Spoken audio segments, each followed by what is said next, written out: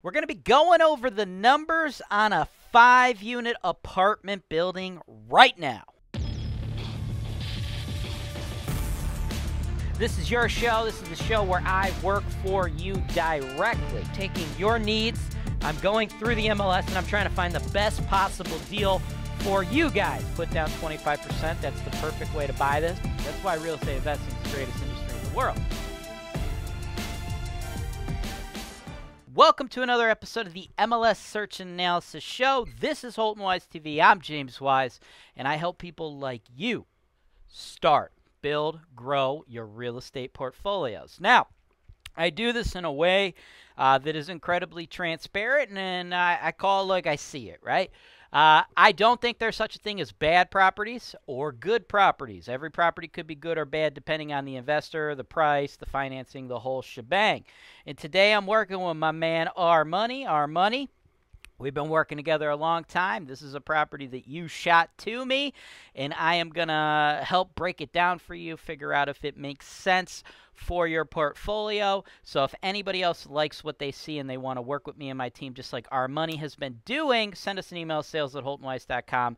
Give us your number. We will work together one-on-one just like this. And, you know, we'll call you first, of course, get to know your wants, your needs, your goals, figure out what makes you tick, and then we will get to work. So let's jump right into this property. But first, a quick commercial break. Hey lenders, our investors are looking to work with you. Send us an email at sales@holtonwise.com. Welcome back. Let's jump right into this property. Now, this is pretty cool because I think it is priced right, but I do have some issues and some reservations with the listing itself. Now, does that mean that it's not a good deal? No, but I just want to make sure we're on the same page, okay? 3495 West 98th, Cleveland, 44102. Just hit the market, 3 days on the market, priced at $139,900. Now, you might be looking at this like, holy crap, dude! A freaking 5-unit for $139,900. This thing is out of this world, craziest deal in the world. No, I don't think it's the craziest, most amazing deal in the world.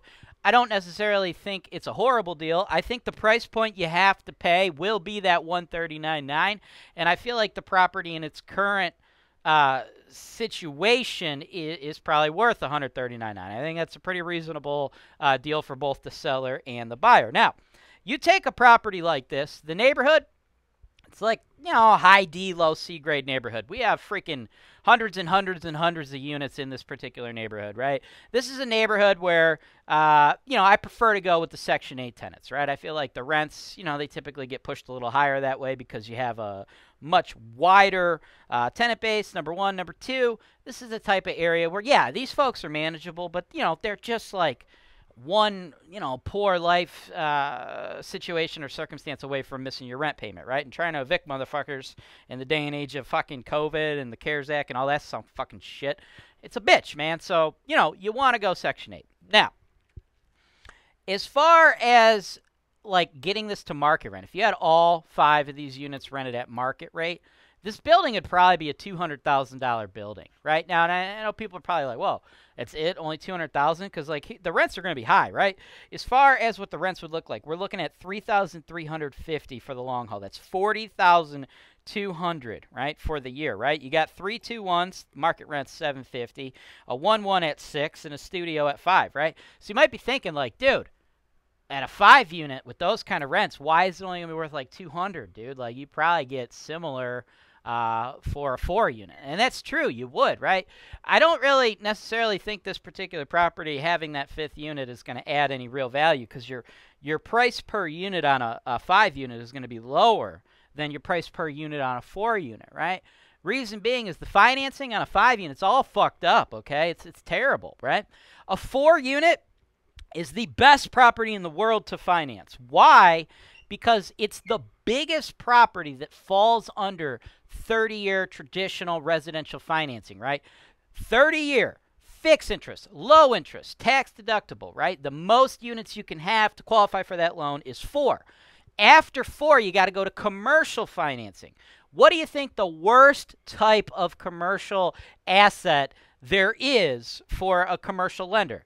This motherfucker right here. It's a low-cost 5-unit building, right? Once you get into commercial financing, it's, big apartment buildings, 10, 12, 30, 40, 50, 100, 200, 400 units, right? This is a building that is not desirable in the portfolio of a commercial lender, right? And as far as how it's being operated, right? Because once you're in the commercial space, guys, you have to get financing differently, right? It's based upon the previous rent rolls and how the building was operated, and they look at the debt service coverage ratio. Totally different ballgame than when you're looking at the 4 units, right? That's just based on your income, your credit, right?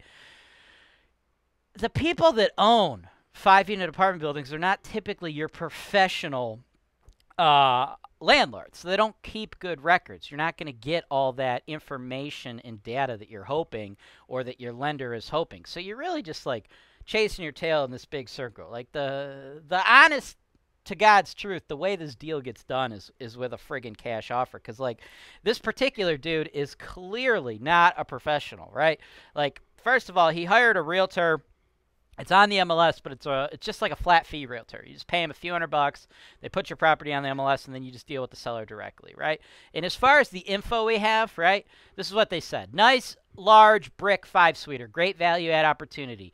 3 2-bedroom units, 1 1-bedroom, 1 efficiency, private off-street parking. 2 units currently rented with long-term tenants collecting $825 a month. 3 units need renovation. Tenants pay utilities. Newer hot water tank. Roof needs attention. No active leaks. Current property managers are willing to stay. Landlord pays water and sewer, $125 per month. First of all, the big thing, right? So we only have 2 units collecting rent, and it's way below market, right? Just like $825 is coming in. So you have like no current rent roll to impress a commercial lender, right? So there's that issue, right? Now, as far as the units needing renovation, right?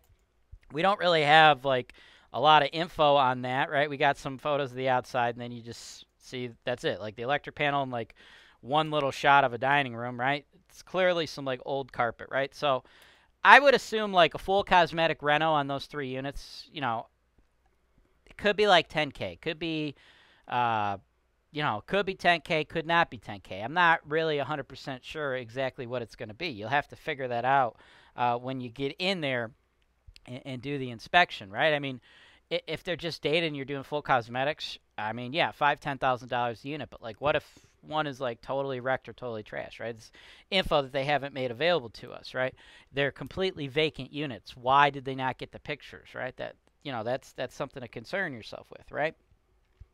In addition to that, right, another problem I have with this is they're saying that the landlord pays $125 per month for the whole building.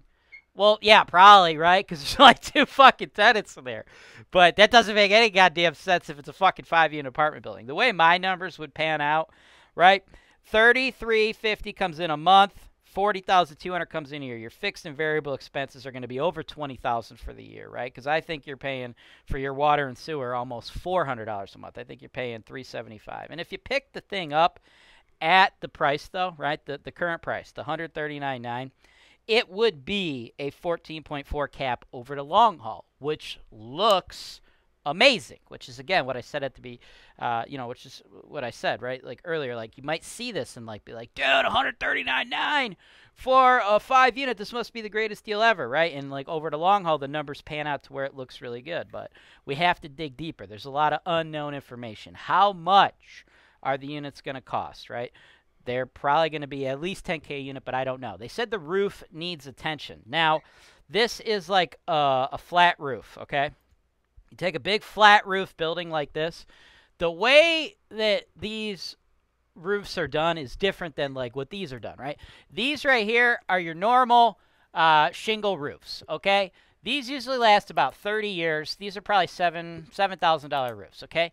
This is a flat rubber roof, and it's probably original to the building. The way it works is it's like a flat roof, and then throughout the years, like every 5-10 years, people just like add layer and layer and layer and layer and layer and layer of like additional roofing, right, to make sure there's no leaks, right? You take care of it. But what happens is when you get to a level where the roof is no longer able to take on new layers because it's just too heavy for the structure.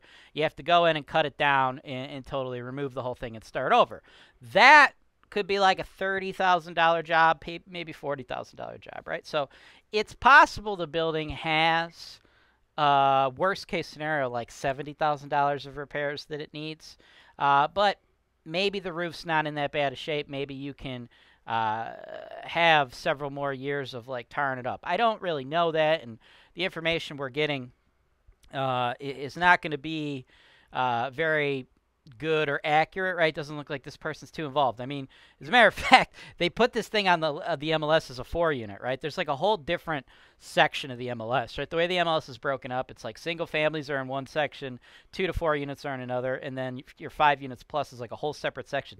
They didn't even put the building in the right section, right? So they don't have the exact rents. We don't have pictures of these vacant units. So don't think that this is like a building you're going to get this beautiful like bow package of like, here's all your info. We have to dig deeper, and we have to go in and do the inspections and figure all that out. We got to put together a budget for what the rentals are going to be for the units. We got to put together a budget for what the roof is going to be. So with all that said, right, yeah, fully operational, yeah, it's probably a $200,000 building. Could have been worth more if financing wasn't going to be so jacked up, right? But it's definitely a $200,000 building, ready to rock and roll. Right now, at 140, you're like, oh, dude, 60 G's less than what it could be worth. It must be a screamer.